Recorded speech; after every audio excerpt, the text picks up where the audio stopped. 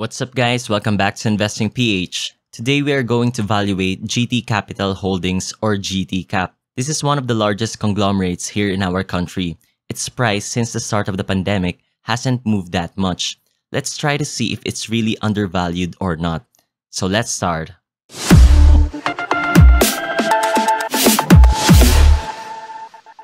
Once again, this video is for educational purposes only and merely cite my own opinion. It should not be used as basis for your investing decision. Please still do your own analysis of the company. Before we begin, would really appreciate it if you would kindly click the like button, and if you still aren't subscribed yet, might as well click that button as well. Now, who is GT Capital Holdings? GTCAP traces its root back when Metro Bank was established on September 5, 1962 by Group Chairman Dr. George T. And in 2007, GT Capital was incorporated to become the primary vehicle for the holding and management of the diversified businesses. GT Capital is a conglomerate with interests in market-leading businesses across banking, property development, infrastructure, and utilities, automotive assembly, importation, wholesaling, dealership, and financing, and life and non-life insurance. The company is owned by Grand Titan, which has 56.2% share, and for the public float, 44.07%. They have 5 main holdings. First is Metro Bank, at which they have 37.15% ownership. Now, Metro Bank's pre-provision operating profit grew by about 26% in 2020. But if you look at their net income, it had decreased from 28.1 billion in 2019 to 13.8 billion in 2020. This happened due to Metro Bank's increasing its provision to 40.8 billion in 2020 from 10.1 billion at the previous year. This is to adequately prepare for the risk related to the pandemic. So this is the money that the bank set aside to allow for uncollected loans and loan payments, at which in the pandemic a lot may not be able to pay to them. Now this is seen as a negative number in the income statement. So although their profits were higher based pre-provision, since they had to set aside larger amount, their net income decreased quite a bit. Imagine 4 times bigger provision compared to 2019. Next holding is Toyota Motor Philippines, at which they have 51% ownership. Now, Toyota market share had an all-time high of 41.3% in 2020. Although retail vehicle sales plummeted down this pandemic, they still maintained their dominance in the market share in the automotive industry. Still, their net income wasn't spared, decreasing from 9.1 billion to 3.3 billion. Now, this is the different market share for the automotive industry in 2020. We can see Toyota is still far from its competitors, almost half the market share here in the Philippines. Next is Federal Land, at which they have full ownership. And like all real estate companies, this was surely not spared by the pandemic as well, from 1.6 billion net income in 2019 down to 0.6 billion this 2020. Although on the brighter side, their assets still increased during this time. Next holding is their life and general insurance, at which they have 25.3% ownership. For this one, even amidst the pandemic, they had 22% net income growth, and total assets are in a steady increase since 2018 as well. Lastly, their holding in Metro Pacific Investment Corporation or MPI, at which they have 15.98% ownership.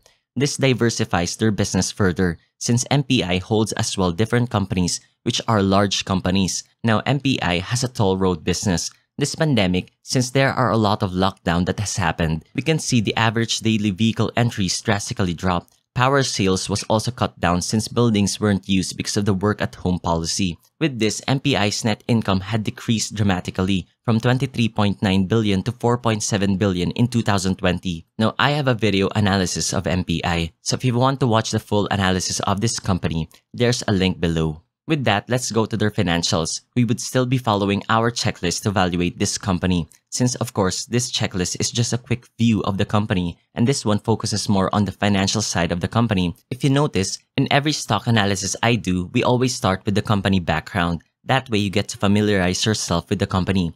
Checklist often starts there, like do you like the business so far? Do you see their business growing in the years to come? Do you understand their business so far? Those kinds of things are also add-ons to your checklist when evaluating the company for yourself. Anyway, let's move on. Let's first look at their income statement. What I want to see here is for revenue and net income to be growing at a steady rate. Now, of course, there's just a slight exceptional year, which is the pandemic, where most companies like this one was really not spared, no matter how strong they are. Anyway, let's first look at the revenue. If you notice, starting 2013, they had massive increase. Now this is started by the acquisition of the holding company of Toyota Motors from Metrobank Group. Then a series of acquisition happened from 2013 up to 2016 from their AXA Holdings and their MPI holding. Now if you notice in 2018, they had a slight decrease in revenue. If you look at their 2018 annual report, almost all of their holdings had an increase except their automotive sales. During this time, Toyota still had the highest market share of automotive sales. It's just that the overall annual vehicle sales in the Philippines declined, which was the first time since 2011 at which all automotive companies had a decline in sales. This was due to the higher automobile taxes. So this is the only problem with holding companies. Some of their businesses can pull down their growth, although for this one, all of their competitor as well had a decrease in the automotive section.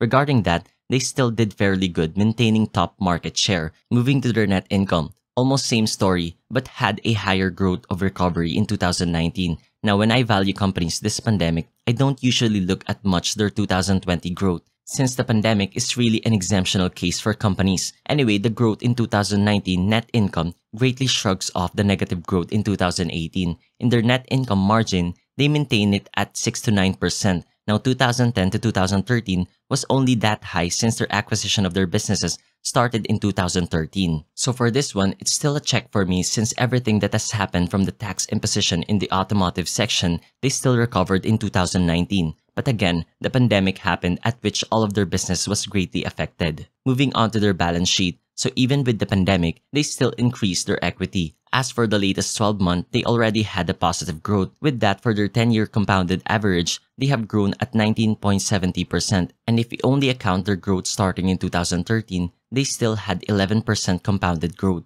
Another check. Moving on to their ROE. ROE tells us how efficient the company is in using their equity to produce net profits. The higher the ROE, the better. Now, since it's really hard to compare holding companies to other holding companies since their businesses are different, so comparing them wouldn't much give us any clue at all. For this one, I just look for at least above 10% ROE for large holding companies. So for GTCAP, their 5-year ROE average is sitting at 7.7%. So not quite what I want, so an X for me. Now let's check if they don't rely on too much debt for their ROE. This is the debt to equity ratio. With this, they have a debt-to-equity ratio of 0.95. Following our criteria, they are well in line to what I want. The lower the number here, the less risk we are taking. So a check for me. For their cash flow statement, we can see it's kinda all around the place. Their cash from operating activities is negative from 2018 up to 2020. Although for their latest 12 months, they have recovered quite a bit, having a positive cash flow. Still, what I want here is to have consistency in both cash from operations and free cash flow. Next, let's see if they can pay up their long-term debt using their free cash on hand in just under 3 years. So their FCF to long-term debt ratio is at 8.59 for their latest 12 month. So beyond what I want, another X in my list. Moving on, let's see if they're handling their short-term obligations well or their short-term debts.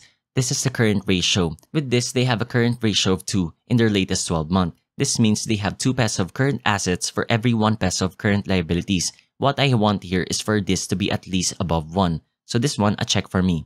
Now for the company's PE ratio, they have a price to earnings ratio of 11.96. This means you are willing to pay 11.96 peso to earn 1 peso. Now it's still actually slightly higher even though their price really dropped down. This is because their earnings this pandemic was really cut down hard. If you use their EPS pre-pandemic, their price to earnings ratio would only be 7.34. So something to take note on. Anyway, this is still a check for me since it's still below 15. Now for the company's dividends, yearly they pay out dividends, just not that much. For their current price, their cash dividend yield in 2020 was at 1.06%. Now for the company's MOAT, what makes this company sturdy against its competitors? For their automotive business, Toyota is the leading brand in market share in our country, gaining 41% share, which is a big difference compared to its competitors. Even with the sale of vehicles in 2018 dropping, they still maintain their lead in market share, and they have been in the lead for a long time. Gaining loyalty for their customers, it's like a phone. People often stick to one brand, at which we can say their Toyota business has a switching MOAT. And for their bank holding, MBT is one of the largest banks in the Philippines and the only bank here that offers an ETF index fund for us investors. And for MPI, I discussed in my stock analysis of it why MPI has one of the strongest MOAT in their different holdings. For their insurance business, AXA is one of the leading insurance company as well in our country. So in almost all of their holdings, they have a strong competitive advantage in them. This is really a big check for their moat. Now for the company's leader, their chairman is Arthur V. T. He's the son of the late Dr. George T. He had been in the vice chairman position since the company's inception in 2007 and was also president of Metro Bank from 2006 to 2012. With that alone, his exposure to the company is a long time, and his family is the founder itself. He also holds countless of shares in the company along with his brother Alfred T., who is the vice chairman of the company. And the advantage of its founders being the leader is they know well the company and how it works, and both of them had been in the company for a long time. And seeing how the company has grown ever since, this is a check as well. Lastly, is it within my buy below price? My computed intrinsic value for them is 854, having a 30% margin of safety. My buy below price is at 597. The company's current price in the creation of this video is at 550.